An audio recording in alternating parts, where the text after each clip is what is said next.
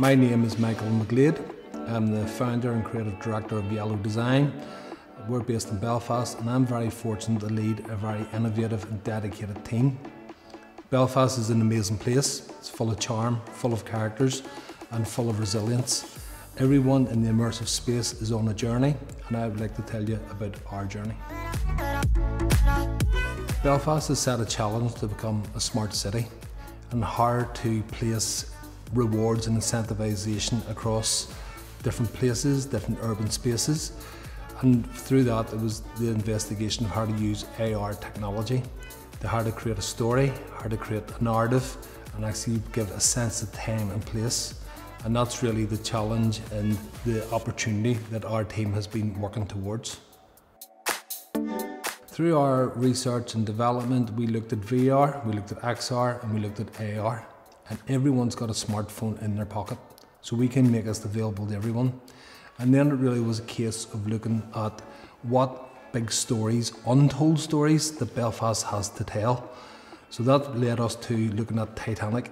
It was built on our slipways, it was built on our docks, and we seen that a lot of people couldn't envisage the size and the scale of what this vessel actually was.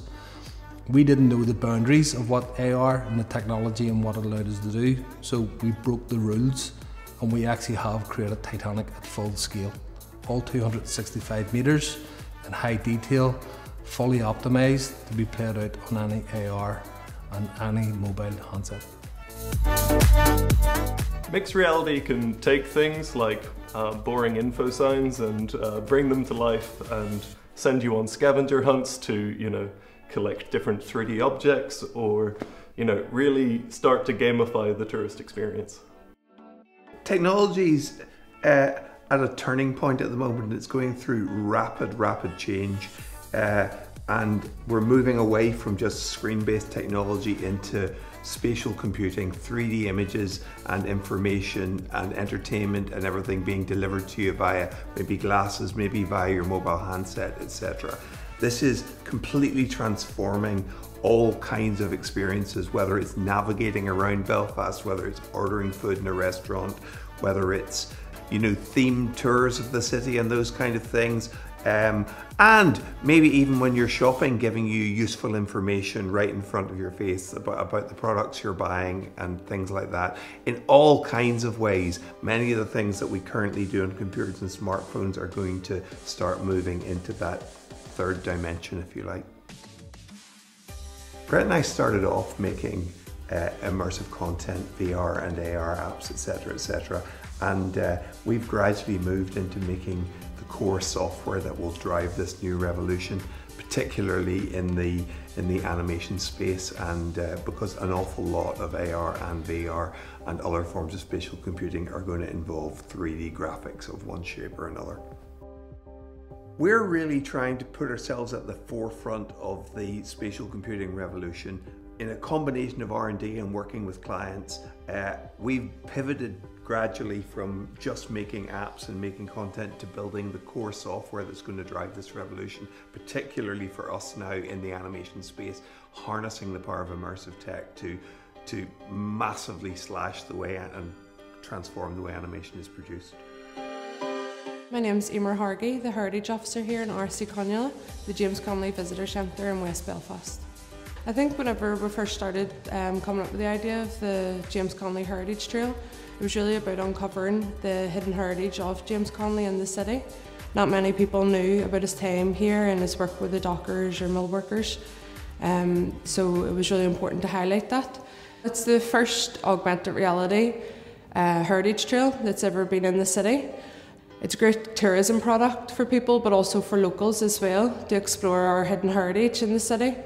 So the fact that it's the very first augmented reality tour, and it goes from City Hall towards North Belfast and back up West Belfast, so it takes in almost all the corners of our city as well, which is great. Our company is Aura Digital Studios, and we produce animated content.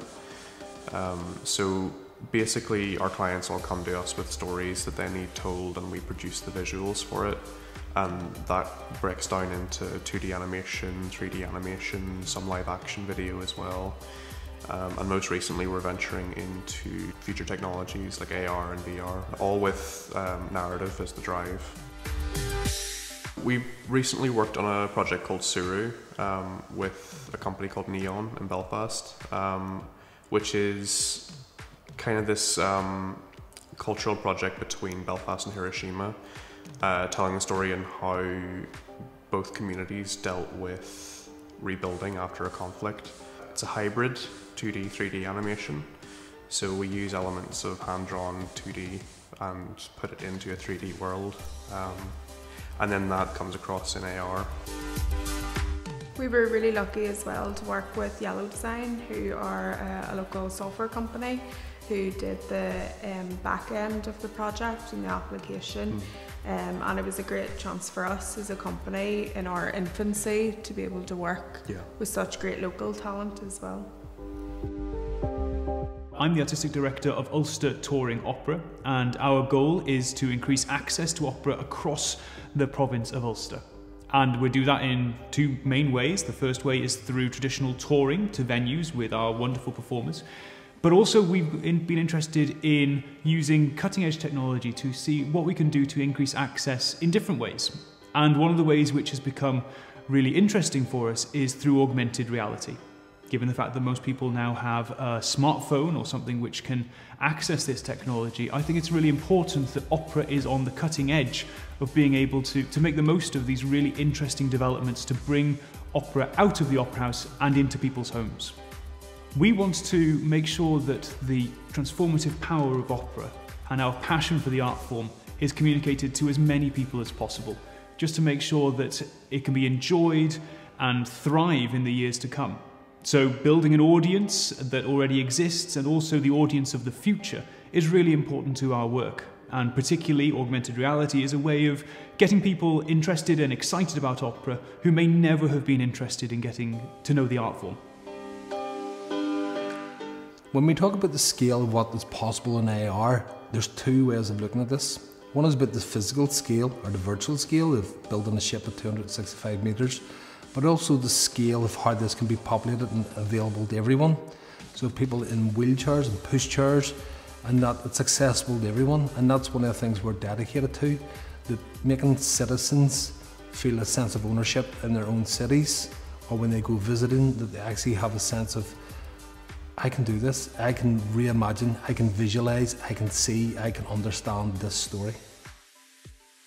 Yellow Design's not alone, right? There's some amazing talented individuals and agencies and teams in Belfast and Northern Ireland basically just pushing the boundaries of what can be achieved through immersive. And what is brilliant is that through Future Screens A&I and their leadership and their support, we all collaborate together, we all bring innovation and we'll back each other up and we'll actually share that information, and it's that synergy and that energy that propels us all forward.